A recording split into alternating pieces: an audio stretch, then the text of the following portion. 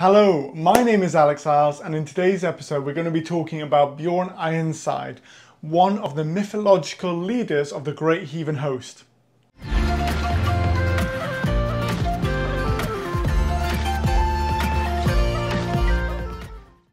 Welcome back.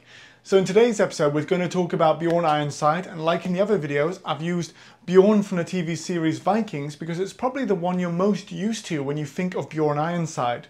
Now, when you think of the Great Heathen Host, you may have watched the TV series Vikings or maybe The Last Kingdom, and so you know the Scandinavians and you imagine them fighting against the Anglo-Saxons in these battles and all of that sort of stuff. And you've got the famous sons of Ragnar Lothbrok, who is Bjorn, Hubba, Ivar, and also alongside this as well, Halfdan. Now, the actual historical characters are very interesting because Bjorn is a historical character, but it's unlikely that he was actually a member of the Great Heathen Host, and I'll talk about that in a few minutes. But what we see when we actually look at this historical character is that later on he's actually rolled into a lot of the myths and legends that are associated with that period, and in the sort of the 12th century and in the 14th century his name is associated with the others that becomes a part of the legends of Ragnar Lothbrok. Now, if you like the sound of that, why don't you subscribe now? Because I've got plenty more content like this on the channel and I think you'll enjoy it here. But let's get right into it and start off looking at the historical Bjorn Ironside. So Bjorn is first mentioned in 855 when, and this is where we have to sort of jump into the mythology a little bit, apparently his father Ragnar becomes king and therefore is banished. What we do know is that he's then included on raids on Frisia and alongside this as well West Francia with another leader called Sihtric. Now when he raids those areas, he sets up on the Seine. He is beaten by Charles the Bold in 885 AD, and when he's beaten by Charles the Bold, he then swears fealty to him. He then sets up a base for himself though in Auxerre in France, and so when he sets up a base for himself in Auxerre, he sweared fealty to Charles, but we don't know how loyal he actually is because in July of 858, he then revolts against him and he's besieged by Charles. And when he's besieged by Charles, he is only saved because Charles's brother Louis the German attacks Charles, and then he has to lift the siege to go and fight him. So because of that, Bjorn is then saved and he's able to then go and do a lot more of the raiding that he would prefer to do.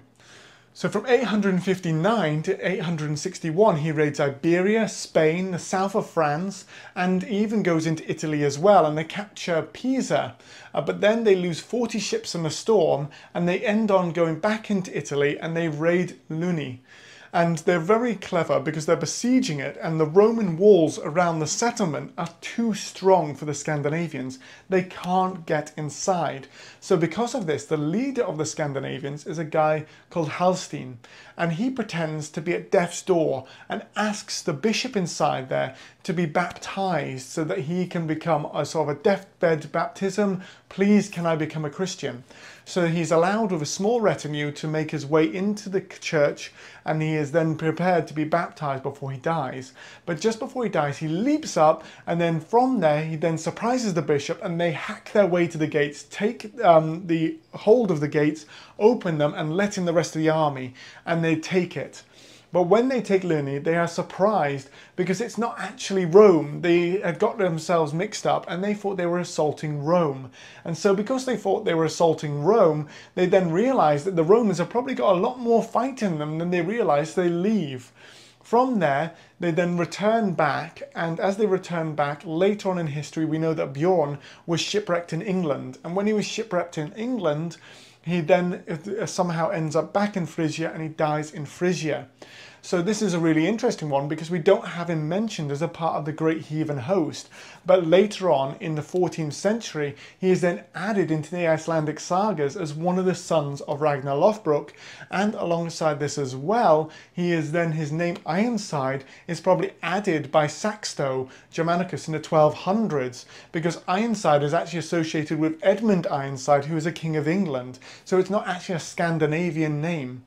He becomes, through all of these myths and legends, the father of the House Munso, and this could be a real thing. The historical Bjorn Ironside may have been the ancestor of this, because we see Eric, his son, and Eric, his nephew, both go on to become kings of Sweden within the stories. And then when they become kings of Sweden, House Munso is then a very important house of Sweden going into the Middle Ages, and they claim descent from Bjorn Ironside. But again, we've got this mythological Viking who actually is more famous for his raids on France and his raids on Italy and the Mediterranean, and wasn't actually involved in warfare in England. So I find that a really interesting one right there. So if I've destroyed any dreams of you, I didn't mean to, but I hope you loved in learning about this historical character, this interesting character himself, Bjorn Ironside, who is the Scandinavian warlord who becomes a Viking, and then basically through wars with the Franks, then ends up in the Mediterranean, causes all sorts of trouble in the Mediterranean, attacks Italy itself, actually does some amazing deception, which in the TV series Vikings, Ragnar does. And so when he pretends to be dead in the TV series, that's actually Bjorn Ironside's compatriots who actually do that in the real historical accounts. And then from there, he is shipwrecked in England and then ends up back in Frisia, where he passes away. So that's the story right there. If you have enjoyed, please do subscribe, and alongside that as well, if you would like to support me further, in the description below I do have a link to both my Patreon and alongside that as well a Ko-fi account, and you can support me if you like. You don't have to though. I really hope you've enjoyed the video overall though, and that you'll come back and watch another one in the future. Until next time though, stay safe and well, and thank you so much for watching.